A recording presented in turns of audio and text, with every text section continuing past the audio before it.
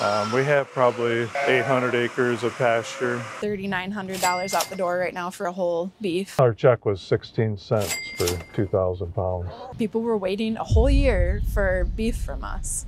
I'm Taylor Eaton, and I am Steve Oswalt's daughter. I work at Oswalt Family Farms. I've been here for 11 years. I'm managing the store as kind of a new role the last year or two. And then Steve is the owner, with Scott and Bonnie, his brother and mother. Emily Foster, my cousin, she's here as the sheep herd manager and just helping out where she can. We both have kids, so we're both we share the time and try our best to be here helping. We offer beef and lamb that's all born and raised here on our farm in Vicksburg. We offer pork from Bailey's Meats and then chicken from Miller Poultry. So as far as the beef goes, we offer bulk and by the cut. So we sell all the different steaks and roasts and ground beef and all that by the cut. We also offer eighths, quarters, half, and whole beef. I have two options with those. We offer a standard cut and then a custom cut. Same price per pound for both options. And that's just, we have standard cuts on hand all the time in our walk-in freezer, just so that someone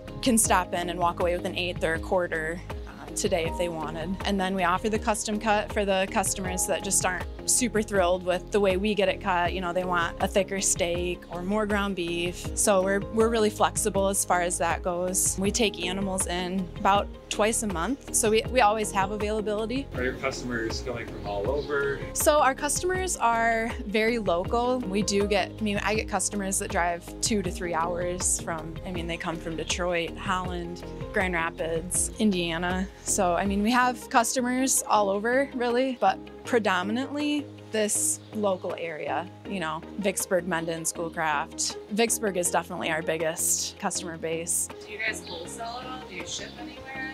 We do. Every year we sell, I don't even know how many, but we sell calves every year, probably around 100. What's the process of a calf to a From start to finish? What does that look like?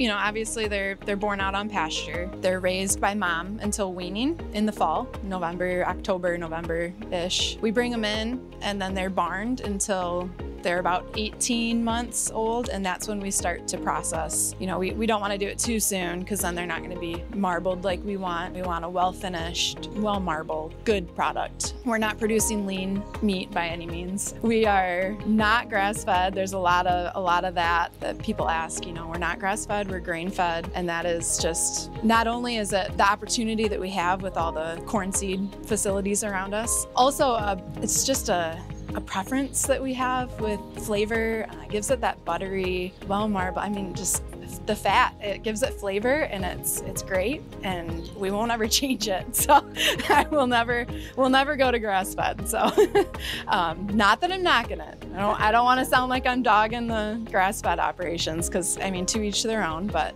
this is our preference. It's what our customers like. So at 18 months we process anywhere from 18 to 20 months or so. That's kind of our sweet spot. We process it. It goes to Byron Center to be cut, vacuum sealed, packaging. They rail that back to us, so we don't even have to go pick it up anymore. They just bring it straight to our farm. We put it in our freezer and we sell it. So yeah, it's a 18 to 20 month process from start to finish. So we raise Angus cattle, and these are our replacement heifers from our herd. We retain our own heifers. We'll turn bulls in July on heifers.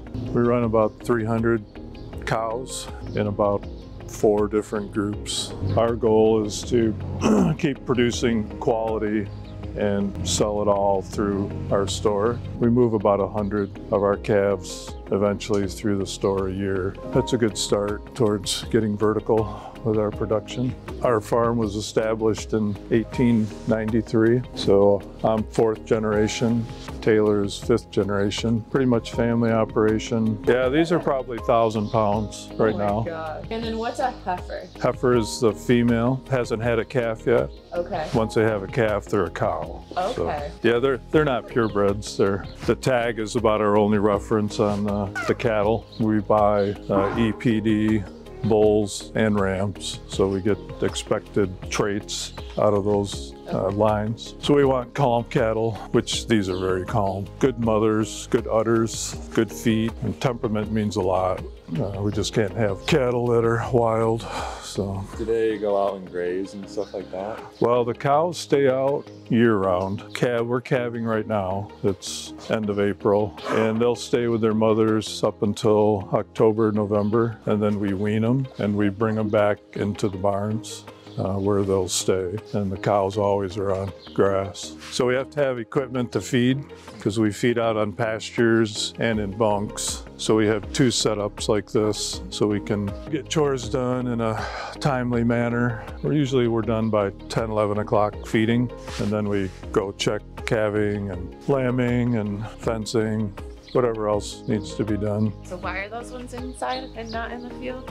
Well, we like to get them up to a certain age before we put them out on grass. So those ones are still young? Yep. Okay. Yeah, they're almost a year old. Okay.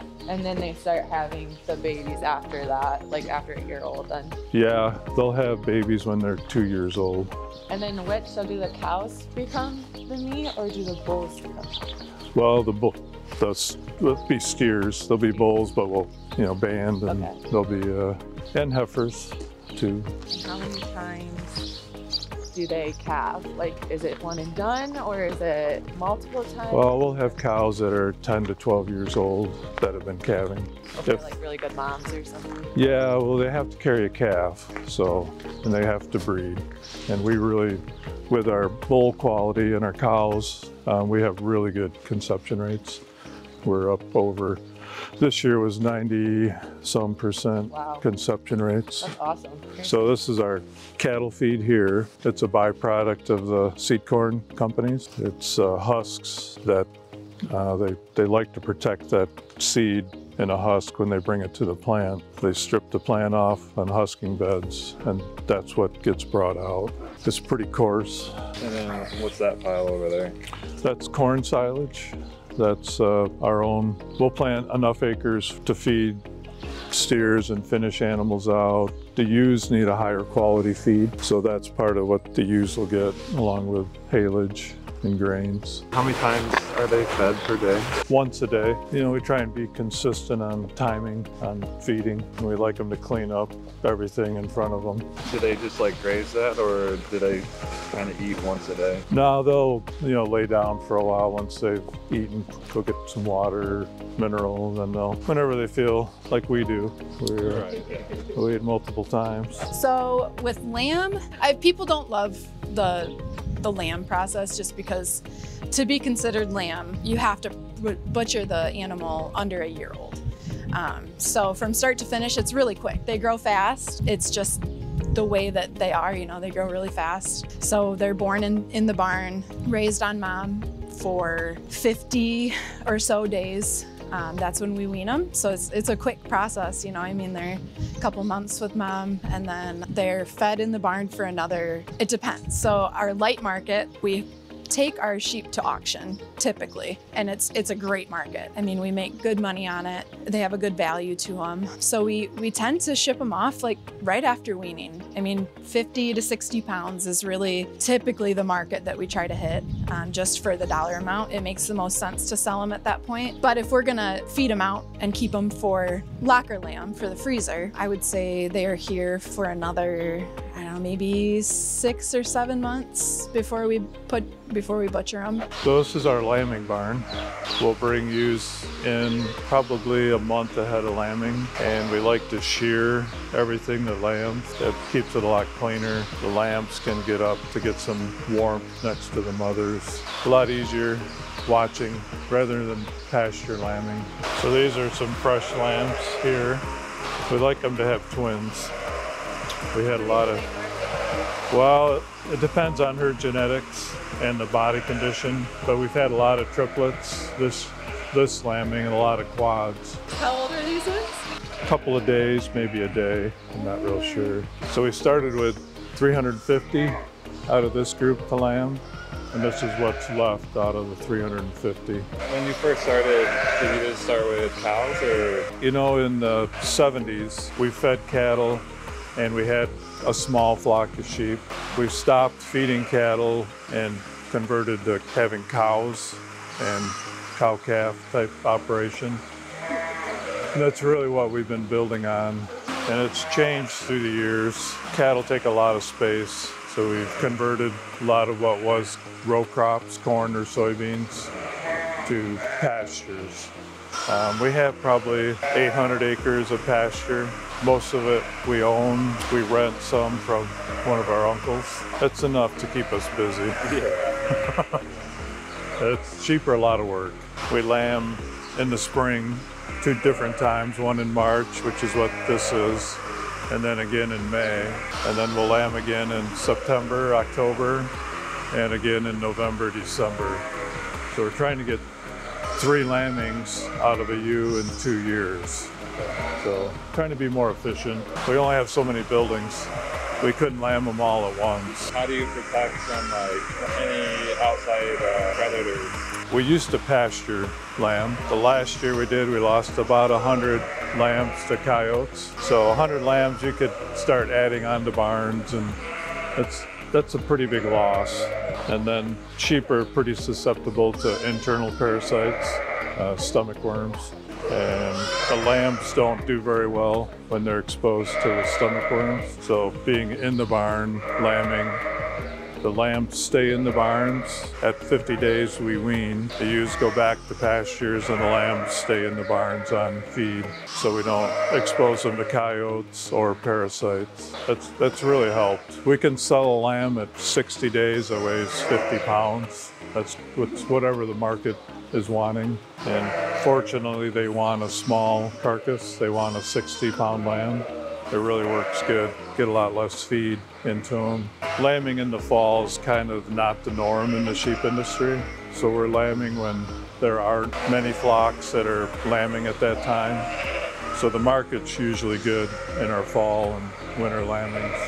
How many barns did you have, or how many animals did you have when the farm very first started? Well, they came here, they grew up, my great-grandfather grew up about 2 miles to the west of us. And in 1893, he bought this section of ground, and it wasn't for livestock production, it wasn't for corn or beans, it was mint and spearmint were the production that was making them money back then.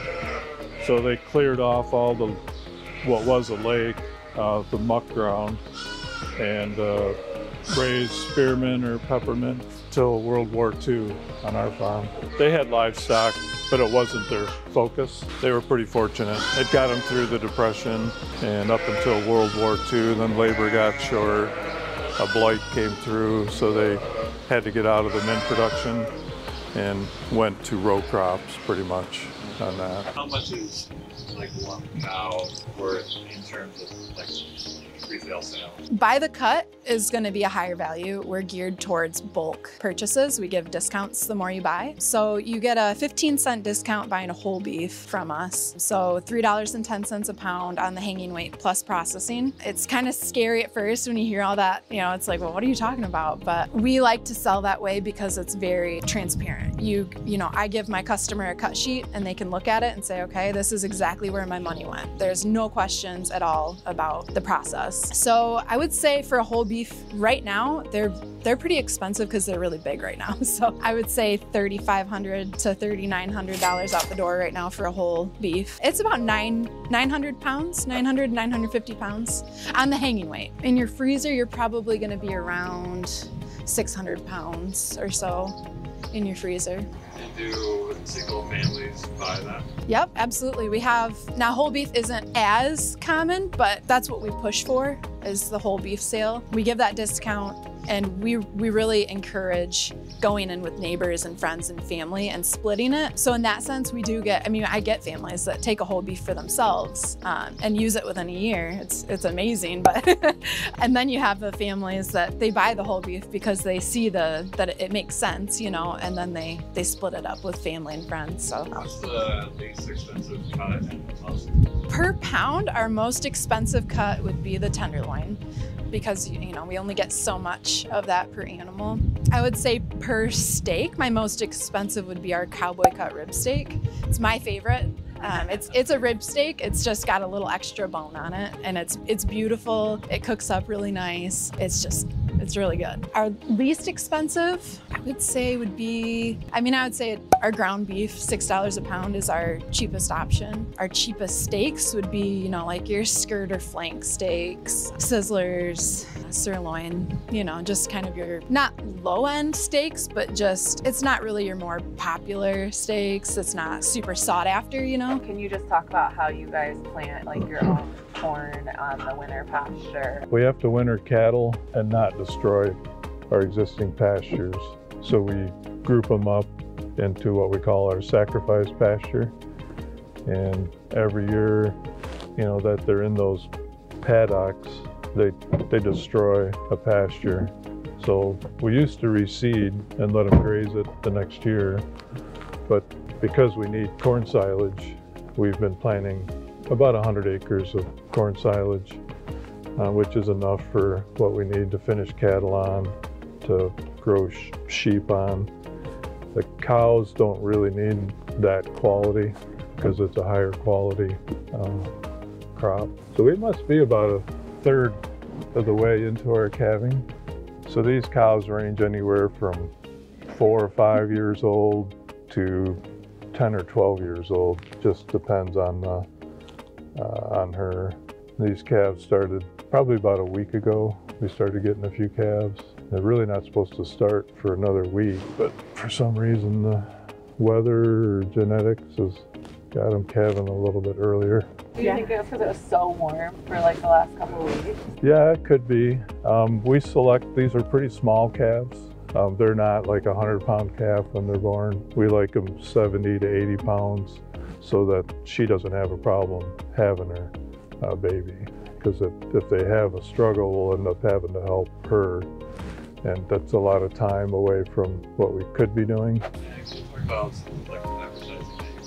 We are very Facebook driven. Facebook is our best avenue right now. I rarely do paid ads, honestly. It's really just organic. People find us, they hear about us. Word of mouth is our most common. You know, I get new customers that walk into our store. The store is very new for us. We've always been by appointment, and someone's already purchased from us. They're just picking up. So now we've got store hours, so we get walk-ins that, so how did you hear about us? You know, and well, I heard about you from my neighbor or my friend, or I just moved to the area and I made a post on Facebook and you were recommended, you know, and that's really mostly what we get through our store. So word of mouth is ideal. It's perfect. It's great. They've bought the meat before, they enjoyed it, and now they're telling their friends and family. So we have one restaurant that we provide to. It's Scott's Cafe in Richland, and they carry our ground beef. Other than that, we have meat at the Doghouse in Vicksburg. Scott and Cheryl Oswalt own that. They've started carrying our product in their freezer. Other than that, it's all just, you gotta come here to get it. Do you offer, like, would you ship frozen meat? We don't right now. We do not offer any shipping. It just is not cost effective, and people want to buy 1/8 and quarters from us. And so, you know, in that sense, I mean, it's really expensive to ship it. So, and we haven't found, so my husband and I, he's getting ready to come to the farm soon. And my husband and I have decided we do want to ship and offer like just a certain radius and offer like a subscription box, you know, like a monthly, like that way we know exactly ahead of time what we need to ship out, how many boxes, you know, because it's all going to be an email based, like you're going to be on a list. And so it'll be dependable and we'll know, you know, and I think in that sense we'll be able to make it work, because then you can show the shipping companies, hey, I'm going to move this much at a time, give me a price break, and they will. So it makes a lot of sense to do it in that manner. But to get an order for like 2 or 3 steaks and ship it, it's complicated. So do you breed for smaller? Yep, our bulls, their genetics are supposed to throw a, you know, 75 to 85 pound calf. We'll get a big calf once in a while, but most of them are this size. Do you guys have your bulls on site, or is this something you're shipping, or how do you guys do that? Most of our breeding is done with bulls. We have done some artificial breeding before, but we don't do our own, so we hire it out. And if we have a group of heifers we know we're going to sell, they're a lot more appealing to somebody if they're AI'd and it's a predictable window on when they'll calve. So we're still feeding this group It's more to keep an eye on cows and calves. They're just about ready to go to another pasture. So our watering area is where the red gates are down in the middle, and the pastures kind of fan out from there. So where the pond is in the back, that's one pasture. To the left, there's another pasture that goes up to the new barn there. There's this pasture we're in, and then there's this pasture. So usually we have some pretty good grass ahead of them, and it's work. The cows get used to us. They know when it's time to move. They'll start grouping up when they know we're going to be back, and they'll flush through. It's our time to look them over good. We'll spray for flies at that point. If we need to treat something, it'd be at that point. So there's just over 100 cows in this group. Yeah, we tend to have big cows. They're a 1,600 to 1,700 pound animal. A lot of capacity, so they shouldn't have a problem giving birth to a 80-pound calf. A 100-pound calf, that's a little different. How often are you guys like out here when they're calving, checking on them? Well, the pasture's small enough and the grass is low enough when we're feeding. We'll bring the tractor right out here, and when we're done feeding, we'll do a little cruise around. And you can see a lot from the road too if someone's having a problem. Yeah, we have a bull breeder in Iowa that we bought a lot of bulls from. And I would say his females, his cows, are pretty much in line with what he has, just because we've been buying his bulls. So you get his cow genetics and his whatever bull line he's been using. How many bulls do you have? We have a dozen. The breeding done naturally then? Yep. We'll put probably 4 or 5 bulls in this group just to make sure we have adequate coverage. And is there a way to know, like, do you know how many you're gonna get? Well, when we pull bulls off, say after 60, 70 days, after we pull bulls, we'll wait 45 days and then we'll preg check them. Okay. So anything that isn't bred in the spring, the last 4 or 5 years, we've been giving them a second chance because we have a fall calving too. Okay. So we push them into our fall calving. And that was more due to the store so that we could extend our marketing out, have more cattle at different stages of production to meet what the store eventually is going to need. We'll have 50 cows in that fall calving this year. I'd like to have 100. That would spread out the calving. So this is our bull pen. They're pretty calm. Yep. They're all EPD bulls, so we bought them from breeders. So it's, the outcome of the calf is pretty well predicted by doing that.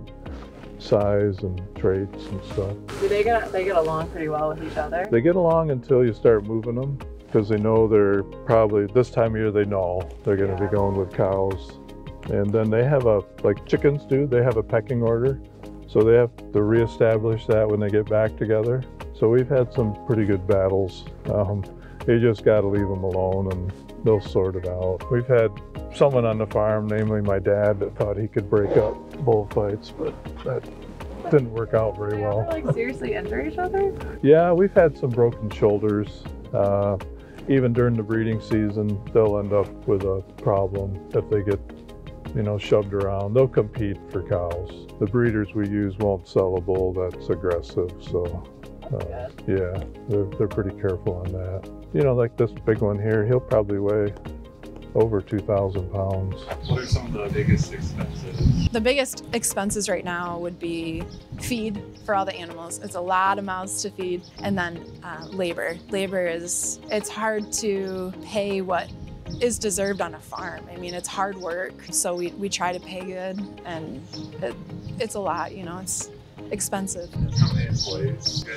So we have about 7. Now only 3 full-time. I'm technically part-time. I work from home a lot, and then I'm here for the store. And then Emily is part-time, and then Josiah is the guy that was out bedding the barn. He's our younger barn help. We've got great help. Everyone shows up when they're supposed to, so I think we're pretty fortunate that we've got good help. What are some of the biggest struggles, biggest positives? Well, we've kind of gotten rid of our biggest struggle, and that would be to rely solely on a market. We've kind of taken that, like the gamble, out of farming by having the store. I mean, we have a reliable, consistent income as far as the store goes, and that's definitely our future. We're gearing towards really pushing the store, and it's really just changed, our future a lot. It's changed fast. I mean, it's a lot different than it used to be right now. I would say that would have been our biggest, I guess, negative factor in farming, is to rely on a market. And a lot of farms do rely on a market, and you have highs and then you have lows that last way too long, and then you come back out, and it's just really, it's hard. It's a hard life. It's a hard job, but it's well worth it if you can make it work. Currently, something that would be negative, I mean, there's always work to do. So I guess in that sense, downtime is a factor, it's busy. And with our farm, it's always busy. It's never not busy. So we're either calving or lambing, or, we've got the store that's running, and maintaining this much ground it's busy, but it's worth it, so. Before you had the store, was it just basically word of mouth or local? So to put it into perspective, when I would say about 7 years ago, we were selling 10 animals a year, 10 beef. Limited customers. I'd have to call my customers and try to get them to buy when it was time for the animals to be slaughtered. And now I don't call anyone. Everyone comes to me. We sell about 100 cattle through our store now. It's changed immensely. And I would say 2020, COVID, was really when things changed for us. I don't know what happened. I don't know if it was just like panic that stores were running out of stock of things, and they were like, well, let's buy bulk. Or, I mean, there was a huge farm to table push, is still a big push for that, and supporting local. So I think it was just kind of a perfect storm. People tried our product and they really enjoyed it, and they just keep coming back. So, I mean, and then on top of that, you get the word of mouth. But yeah, before this, you would pick up your quarters, halves. That's really all we did. We didn't really do by the cut. You'd have to go to the butcher to pick it up. We did a little bit out of our farm office. It wasn't a store at that point. Yeah, it's changed a lot in the last year. So how many acres do you guys have? The farm is 850 acres. We have one field we'll rent out. It's irrigated for seed corn. And then we rent, my uncle's retired, just retired. He's 85, but he just retired from farming, and he had sheep, so we're utilizing his pastures. And we'll have cattle on his place. And have you added more acres throughout the year? No, my mom and dad added quite a bit of ground to the operation. We've rented more ground. It's really expensive to go buy property, so for a cow-calf operation, you have to hope you have some close property you can rent and not have to go buy property. How does the renting process work? Well, they have to provide the grass. We'll fence it if we need to. The water, you need a water supply. So we've added water wells on a couple different farms to supply the water. We don't like them drinking out of ponds. It just is they can pick up some parasites out of the water. What does a day-to-day look like for you? Well, we start with chores in the morning. We try and get going by 7. And if we run 2 feed carts, we can be done by 10 o'clock. And then we'll start going back, just double checking calving. There's a lot of in-barn work that gets done too, bedding and feeding. And then depends on the time of year, but right now we've got pastures that we need to check perimeters on and make sure our electric fence is working, getting ready to put more cattle out on pastures.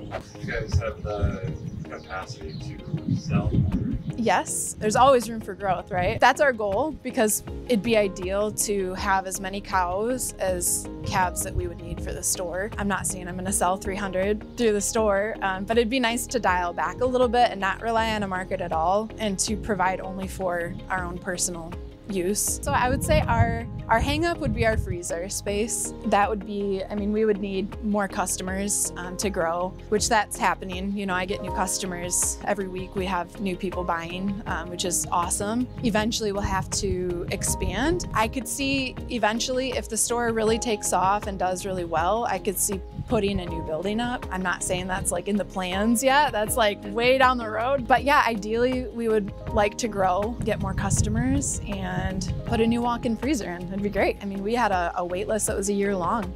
People were waiting a whole year for beef from us, you know, and now we're finally ahead of it. We're to a point where, you know, you can call today and pick up a custom cut in 2 to 3 weeks. So How long does the beef last in the freezer? So anything vacuum sealed is good indefinitely. This is per USDA. Now anything ground is recommended 6 months. And as far as freshness goes, a year is about, you know, you might start to see some deterioration of packaging, some ice formation, freezer burn. But I mean, being that I eat the meat that's from my own farm, I will eat anything that comes out of my freezer. It can be 4 years old. I will throw it on the grill and eat it, and I've never been sick from it. So it is technically good indefinitely as long as you're thawing it out properly and, you know, cooking it properly, you're good to go. How many pounds of meat do you store? Well, that's a good question. I've never really thought about that.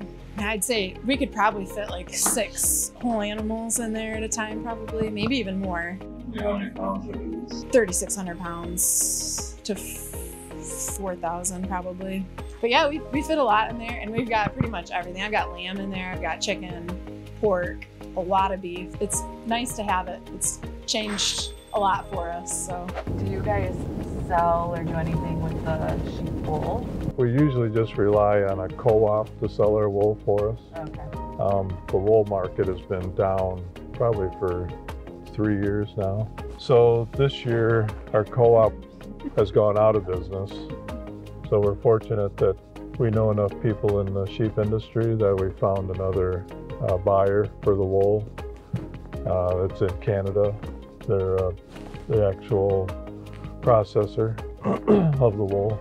So that should help us, and they're paying something for it. Last year we sold 2,000 pounds. We had more to sell, but we didn't. Our check was 16 cents for 2,000 pounds. Oh my God. Yeah, if that tells you anything, it's all because China is not buying wool right now.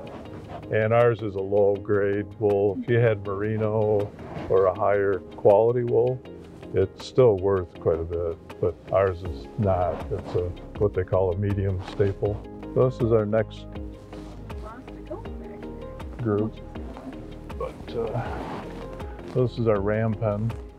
We keep a lot of rams to try and get them bred back for fall. That's kind of the opposite of like deer fawn in the spring.